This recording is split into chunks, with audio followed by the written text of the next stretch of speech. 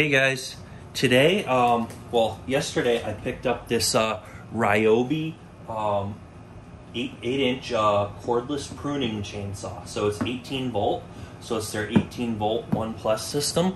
So yeah, I guess 8-inch blade, 8-inch cordless chainsaw. So it's battery powered. It comes with the, you'll see here it says it comes with the tool only. So there's no battery and no charger, so you'll need to buy that separately. Turns out the battery, depending on which battery you get, can go anywhere from probably $30 to like $100. And there's a big difference in the batteries and the amp hours that they provide.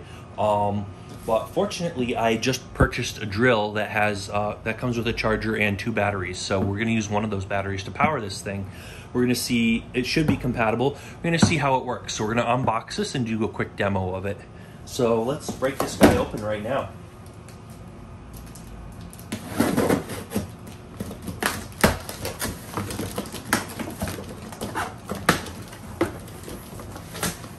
All right, so let's see what we got here. First thing we're gonna pull out is, I guess, this piece of cardboard.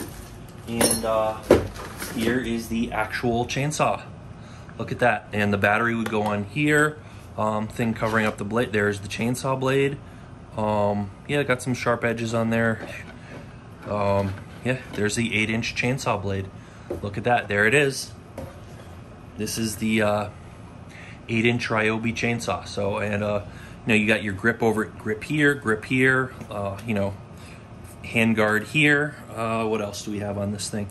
So here's the trigger. I haven't tested this out yet or read the manual or anything, but it looks like, see this thing? You have to hold this down. You'd have to hold this in place and then pull the trigger.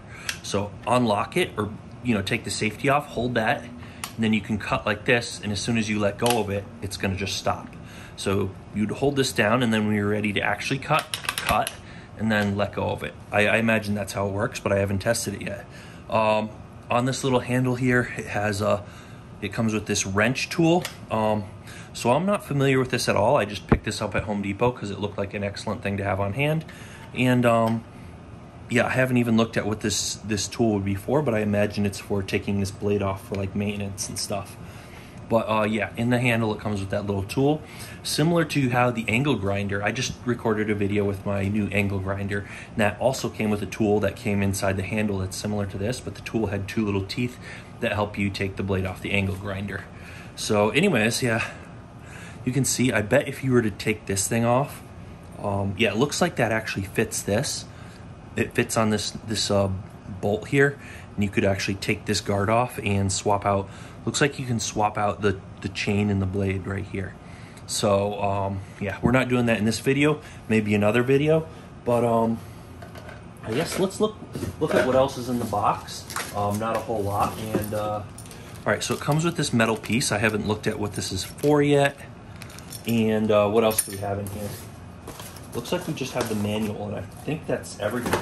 Let's see, extra piece of cardboard, throw that aside. So we've got a manual, and we've got this help system, cordless one. Huh. All right, so I don't know what this, all right, 40 volt. All right, so I think the higher end, so this is 18 volt, but I think the higher end, like the bigger chainsaws, are actually 40 volt. Any case, yeah, a bunch of manual related stuff, things like that. That's all fine and great. Let's pop on the battery. So this is the battery that came with my drill. And so I got the drill in here. I'll just show you real quick. I already did the video unboxing this guy, but this is the 18 volt drill. Did a whole separate video on that. We should probably have it posted by now. By the time you're watching this video, that video should have already been posted, but you might want to go check our videos. We have a bunch of different things. But yeah, this is one of the 2 batteries that came with it. And so this is a 18 volt 1.5 amp hour lithium battery, and you will see that, so that 1.5 amp hours, that should be how long it will last. They have some that are like 4, and some that are even, I think they have some that are more than that. I haven't gone through them all yet, but they have different options of amp hours, so they'll last longer, and the battery is going to actually be thicker on some of the larger batteries.